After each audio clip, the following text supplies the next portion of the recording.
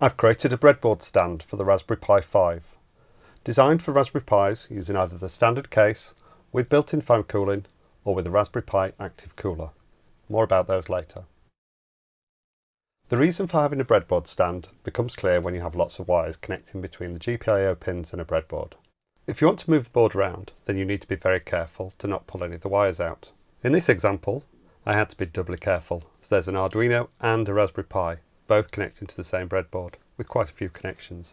Neither is it a new thing, as this video shows. This is from 2015, shows a Raspberry Pi 2 mounted on a commercially available breadboard stand. You could even create your own, using a thin piece of plywood or an acrylic sheet. I've even created my own before, using FreeCAD and my 3D printer.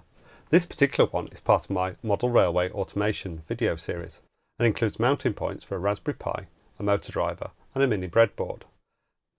The Raspberry Pi is in a Pygame case in this example. This one is the first I've created for the Raspberry Pi 5, which has only recently become available, and it also includes some additional features. The overall board is 120 by 150mm in size, which should be accommodated by most 3D printers.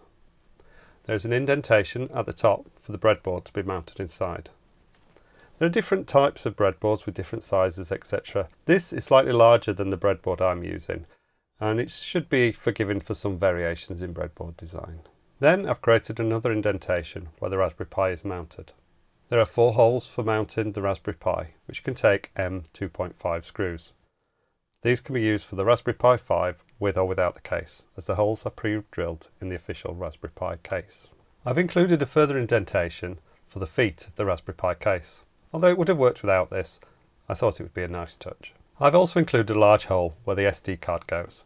It makes it possible to remove the SD card without needing to unmount the Raspberry Pi. That was really tricky on some of the other boards I've used. Finally, there are 4 screw holes for the legs.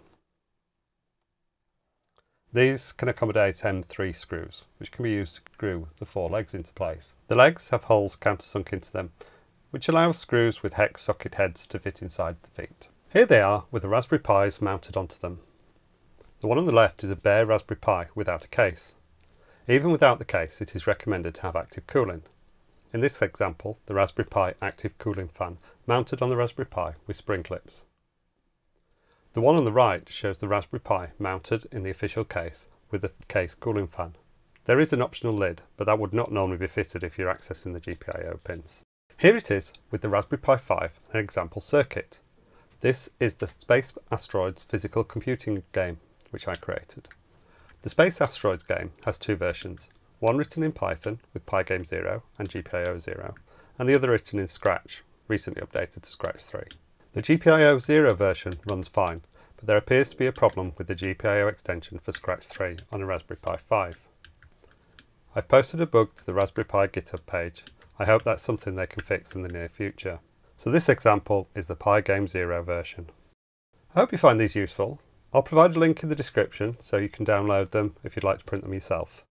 Please give this video a like, and if you do make one yourself, please let me know in the comments. Thanks for watching. I look forward to seeing you in a future video where I'll be providing more details about the Space Asteroids game and about the Raspberry Pi 5.